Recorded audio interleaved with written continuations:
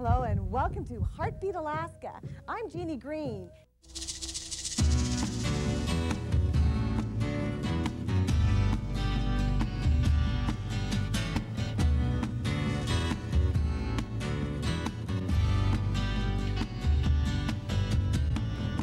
There's a heartbeat.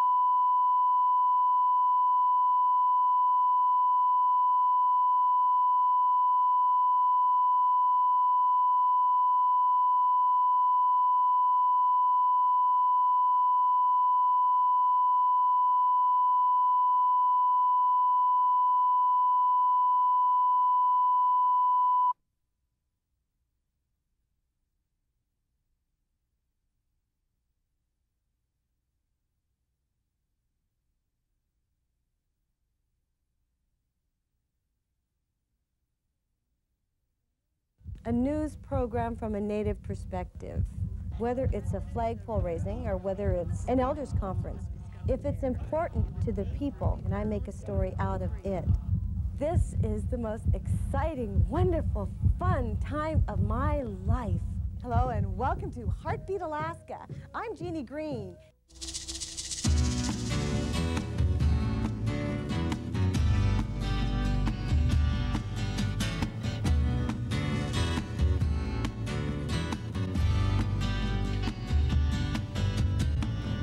There's a heartbeat, louder than thunder. Revolution is in the air. There's a heartbeat deep inside our mother. Are you too cool to care? Hello and welcome to Heartbeat Alaska, Native News, Native Information. I'm Jeannie Green. Thank you so very much for joining us. This is an important program. Actually, it's an important week here in Alaska. The annual Alaska Federation of Natives Convention is underway. And this week, we visited with the Elders and Youth Convention. Also on today's program, we take a look at the urban-rural divide, thanks to a video contributed by the Alaska Humanities Forum in the Alaska Native Heritage Center. It's a great show. Thanks for joining us, and I'll be back right after this. There's a heartbeat deep inside our mother. Are you too cool to care?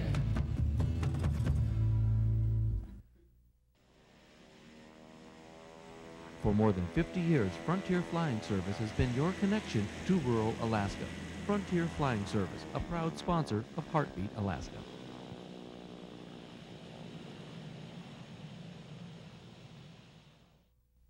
Mom, Dad, You are miserable parents. I snuck out. You caught me. I lied. You knew. I pushed. And you pushed back. invaded my privacy. My privacy. I hated it. I hated you. Why couldn't you leave me alone? Just leave me alone. I thought you were the worst parents in the I world. thought you were the worst parents in the world. Thanks.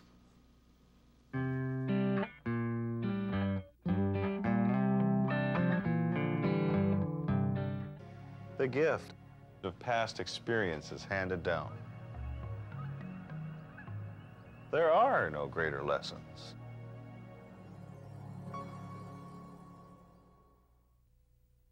Heartbeat Alaska chooses the Longhouse Hotel, the official hotel of Heartbeat Alaska. And this is where we choose to house our guests that come from all over the world to spend time with us. And this is where we hope you will choose to spend your time when you come to Anchorage. Choose the Longhouse Hotel, the official hotel of Heartbeat, Alaska.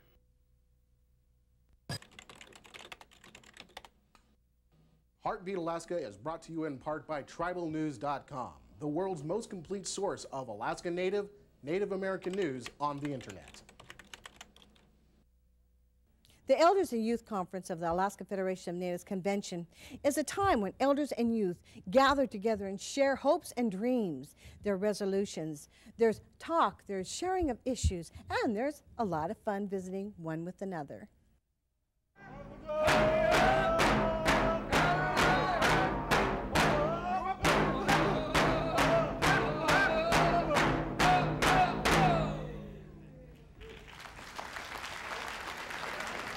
And on behalf of the Native Villages of Kootenai, I'd like to welcome all of you and thank you for this honor. And with that, the Elders and Youth Conference was underway. The conference brings elders and youth from all over the state to work together towards common goals. It also gives everyone a chance to look back at the year just passed. This year, we have a lot to celebrate. After well over a decade of struggle, Governor Tony Knowles decided not to appeal the Katie John case anymore. It was a great victory for subsistence users in the state of Alaska. I think it is good, yeah, because the governor's got to listen to the elders also, because they're the ones that know what's going on. They're the ones that pass on this knowledge to the elders.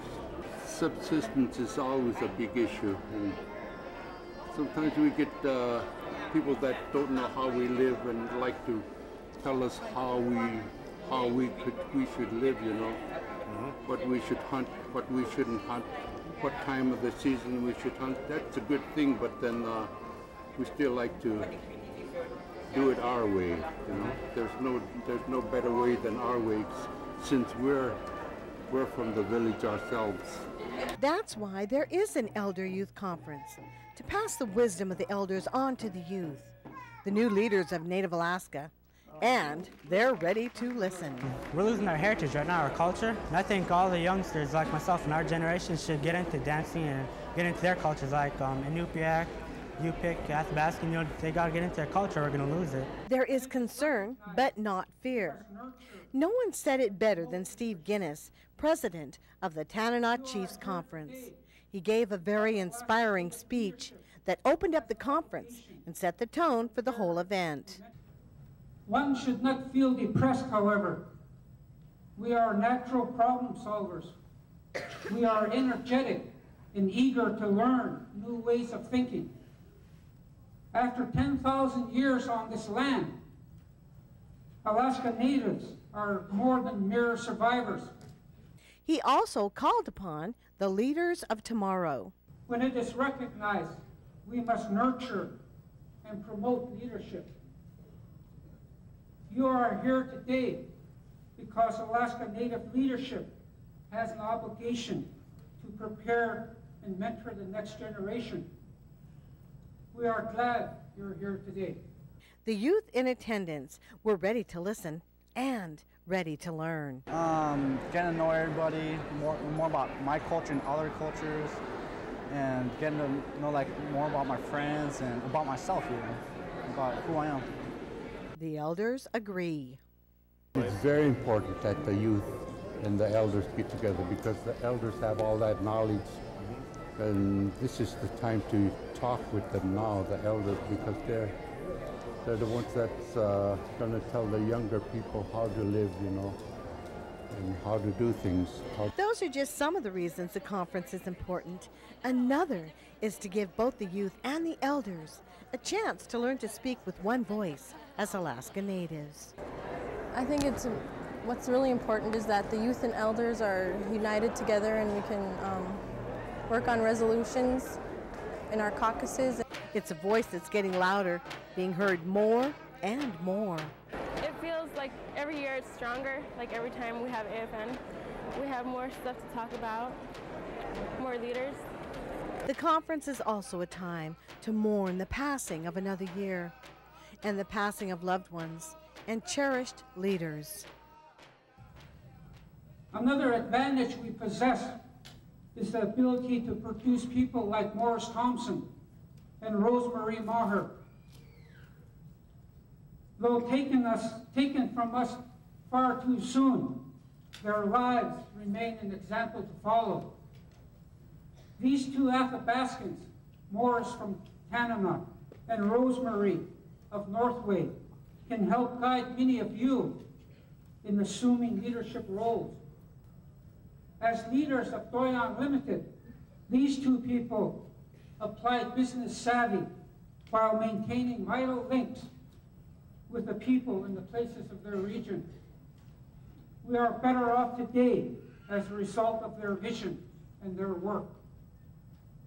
Their loss, along with those who died in the Piniar crash on October the 10th, remind us that leadership is a precious quality. Hopefully, the leaders of tomorrow will learn from the great victories of the past.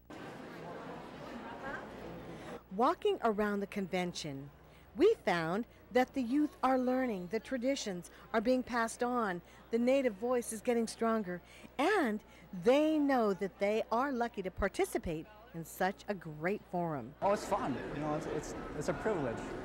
The youth and the elders aren't the only ones who came to take part. There were booths, and more booths, with plenty to learn and some great opportunities.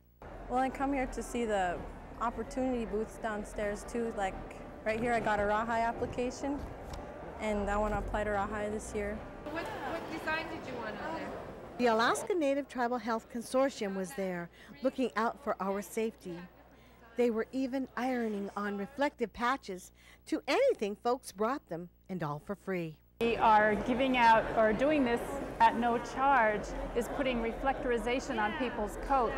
Most people wear black and navy blue, and those are not seen by snow machine lights or vehicle lights. So we have a lot of different designs, just of different things that we can put on people's coats, and we just did AFN 2001 on one person's coat. And I'm putting little dog prints on this coat. This person is a dog musher and a trapper. So just a few little dog prints, and it'll be enough to reflect, so when he's out walking, you know, or running dogs and there's a snow machine behind him, they'll see him. Helen also stresses the importance of wearing helmets and life jackets, even at times when they might not seem necessary. Just wearing a life jacket during the winter, in the past 10 years, we have reduced the drowning rate by 40-some% in the interior of Alaska, but we're still extremely high in the nation.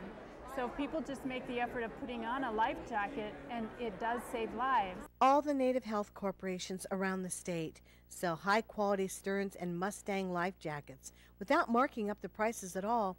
They realize that the most effective way to recover from an accident is to never have one at all.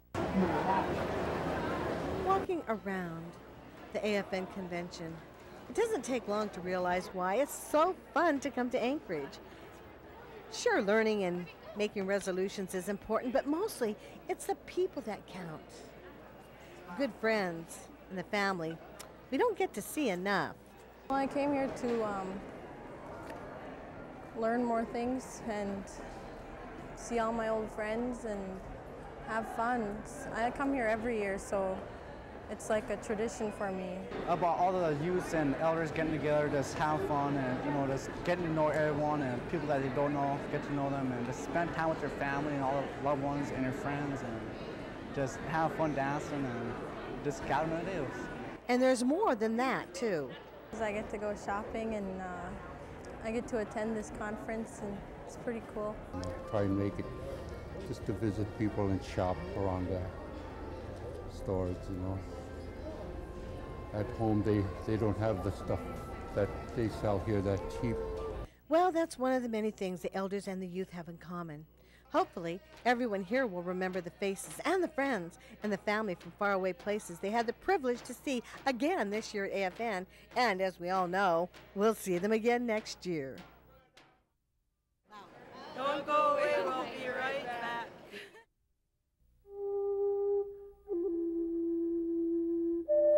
Heartbeat Alaska is brought to you in part by Bristol Environmental and Engineering Services, serving Alaska since 1994, a subsidiary of Bristol Bay Native Corporation. Hi, I'm Mark from Scan Home, and we are proud to sponsor Heartbeat Alaska. Scan Home, serving all of Alaska's home and office furnishing needs. Thank you, Scan Home, for making Heartbeat Alaska possible. Heartbeat Alaska is brought to you in part by Brown's Electric Lighting Gallery. Thank you, Brown's Electric, for your generous support of Heartbeat Alaska.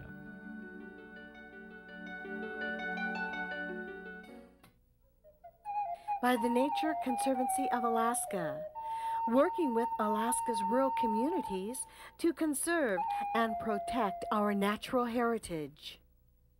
The state of Alaska is the largest state in the entire United States. It's a well-known fact. It's also a well-known fact that we have the largest mountains, more lakes than any other state, almost more of anything.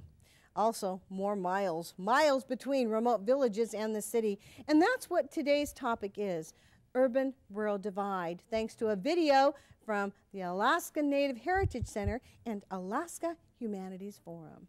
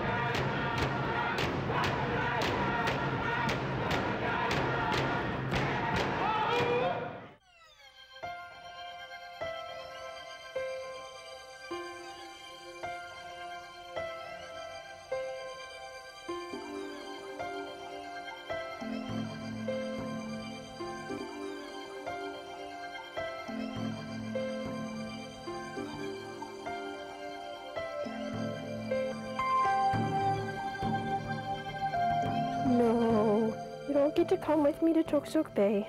I don't think they let you on the airplane. I certainly think any program like this that exposes students or children such as Brittany to new cultures, new ways of life, different types of people is going to be a real value to their education and their growing up. I was going for the snowboard intensive, and then my parents decided that we should do the Native Alaska trip one, so I guess I'm stuck with that one now. I was kind of hoping that Clark will come back with a renewed interest in trying things that perhaps stretch him. I don't want to admit to this, of course, on camera, so don't show us to him. But it did, in fact, make me a more well-rounded person.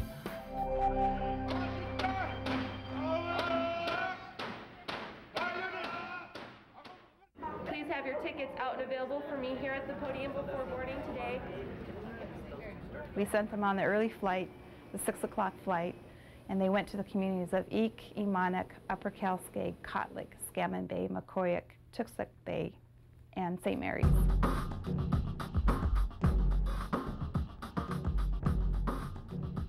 There's 11 different Alaska Native cultures, and what better way to explore it, understand it, feel it than by interaction among people.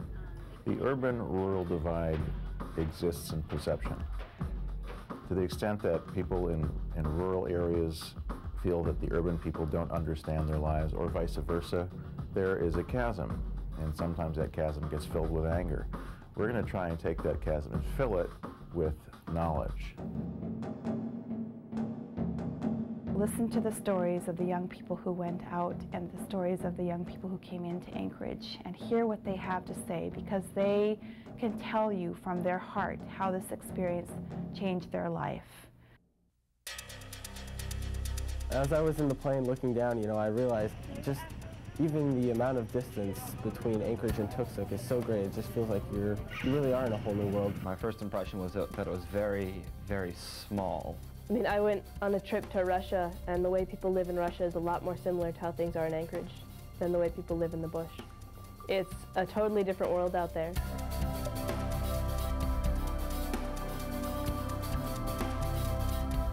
It's just amazing to me. I've lived in Alaska my whole life.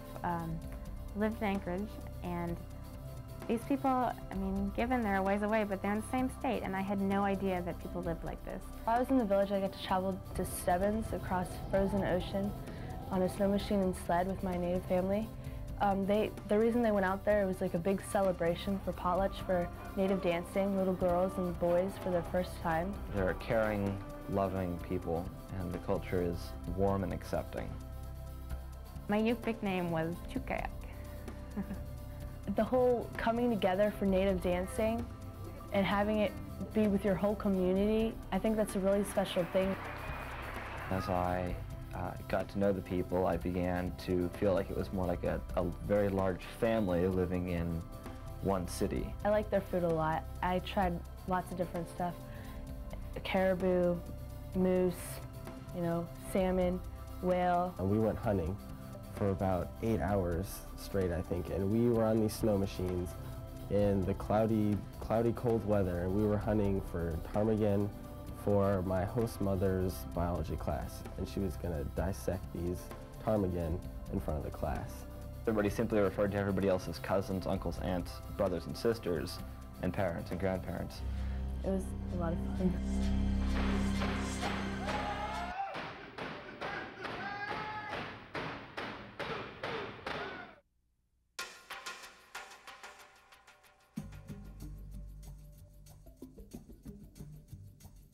It is very easy to sit in your urban community and to kind of lock yourself out from the rest of the world. This program pulls them outside of that and says, take a look at some other people. Take a look at other young people your own age who come from a completely different town, a completely different background. You can go to the Aces game again in Anchorage, or you can go to another basketball game or a movie, or you can do something that's life-altering, that will change your perspective on other people and yourself. It's not just instructive about that one culture that they're going to visit, but it says the whole world is like that. You are going to learn something about the entire world by this one 2-week experience. Before this program, I didn't even really know about any of these villages or how they survive. It just didn't really matter in school. And now that this program's helping, I'm just learning about these different kids that are in Alaska and how they live. That just, it didn't even exist to me before, and now it does. They are our neighbors, and it's really important that we learn about them, we know how they live, and understand where they're coming from. I think acceptance is probably the biggest thing that we have to learn from them. Like I said, they were totally accepting of me. They didn't even question it. It was almost an instant thing. It felt like I was kind of like a part of a big family. Here comes Clark. Isn't it different? I was happy to have him home. Home, you see? Happy to have him home. When I left, I was just, you know, I'm still mind-boggled just by this whole experience, because it just seems like a dream to me, kind of like, did that really happen?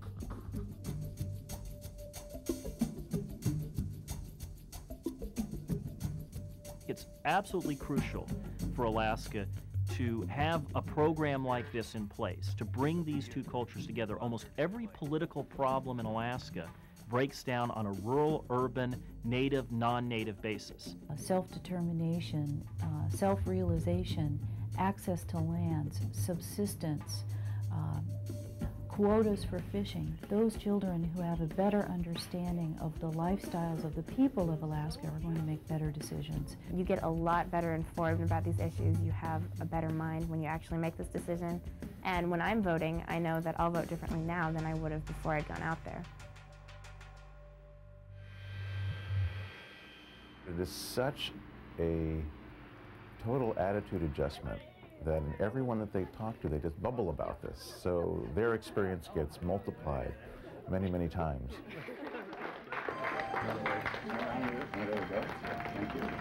The reason people need to go out there is because you have to experience it yourself. You have to interact with the people. It'll make you a more bold person. It'll make you a more well-rounded person. It was great out there. I love my time out there. I love the environment. I love the people. And I like to be able to go out there in the summertime when they go fishing and boating. Having experienced it is it's a different kind of knowledge than just knowing it and hearing about it. And so I think it's a knowledge that's a part of me. If I could send anything out there, I would send pizza, which is something we were asked when we got there right away, is did you guys bring pizza with you? And I think I would give the kids out there just the knowledge that what they have is something very special.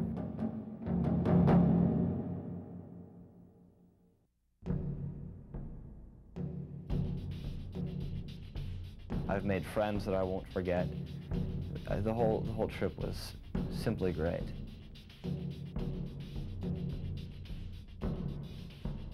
It's funded by an initiative from Senator Ted Stevens.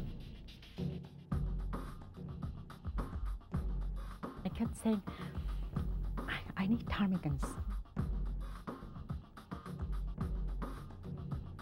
I did get very connected. And the Urban Rural Youth Program is about making that connection between urban and rural Alaska, creating that bridge for communication.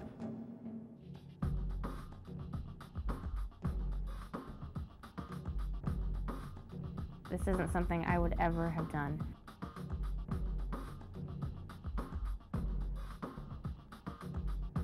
I'd do it again in a second.